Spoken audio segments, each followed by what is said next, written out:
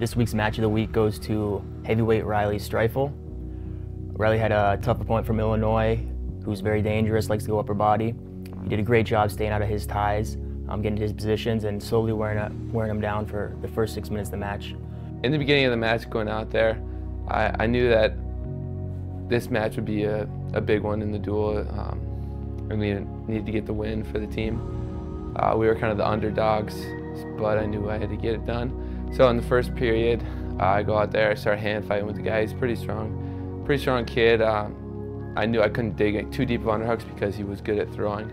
Not much happened really in the first period, so in the second period, I chose down and I got away within 10-15 seconds.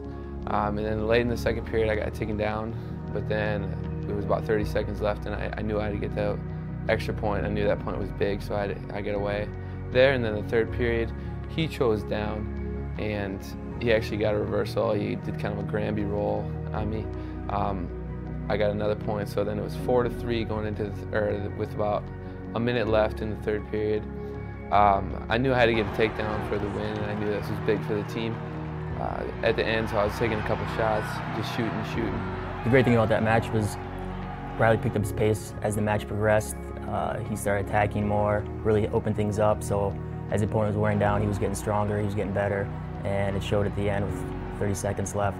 Like you guys saw in the video, probably I got him to the edge and got him to his back and got on top and was just thinking for the pin. I was really pumped up. The crowd got really pumped up and got into it, and I think that kind of helped the other guys. And looking back into it, I think it was kind of a Chris Pfarr moment. Chris Pfarr is always pushing the pace, and at the end, he's always scoring big points, and it just shows the heart and everything that Chris Pfarr has. So it's kind of cool to take after a guy like that.